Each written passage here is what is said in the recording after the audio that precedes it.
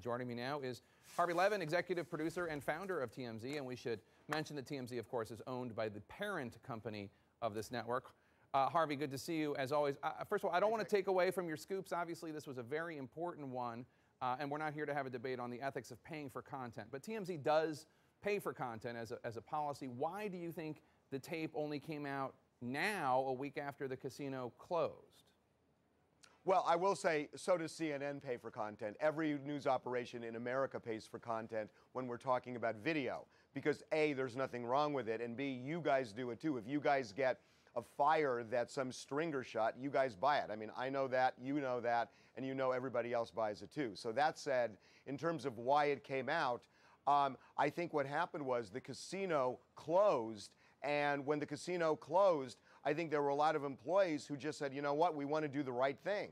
And ultimately, we ended up getting this video because when you look at the video, clearly you see the NFL did not do the right thing. And I think at a point, somebody said that the gain here is worse than the risk in terms of doing what's right. Why was there such a lag between the revelation of that initial video of Ray Rice dragging Janae Palmer out of an elevator in February and this video? Is it because the casino closed and finally the people who had it felt like they could give it to you or sell it to you? I really don't know. I mean, I don't know why we were able to get one first and then the second. I can't answer that question. I just know that we got it when we got it. I think the real issue is, why the heck didn't the NFL commissioner seek to get it? He is a very aggressive guy.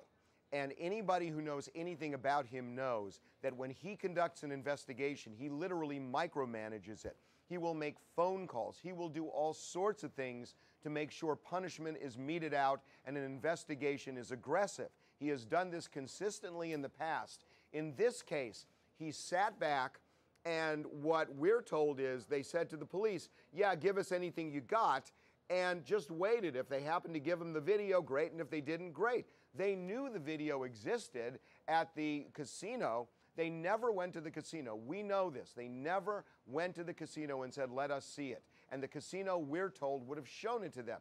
They didn't go to Ray Rice's lawyer. We're told that Rice's lawyer also had a copy because of the criminal case. And look, Goodell had a lot of leverage over Rice at that point, so they probably could have even gotten it from the lawyer. But for whatever reason, and this is what really smells about it, it feels like Goodell didn't want to get this video because he's too aggressive a guy and too thorough a guy in a case like this, not to simply ask. The Baltimore Sun newspaper tried and failed to get these tapes through the Freedom of Information Act. Because TMZ pays for footage like this, and again, I don't want to get into a whole thing about it, you're able to acquire and get things that other news organizations that won't pay cannot.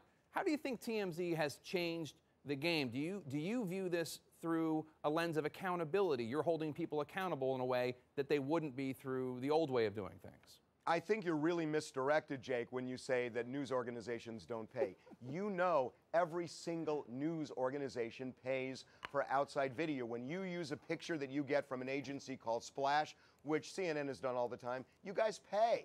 Good Morning America, where you used to work, they pay.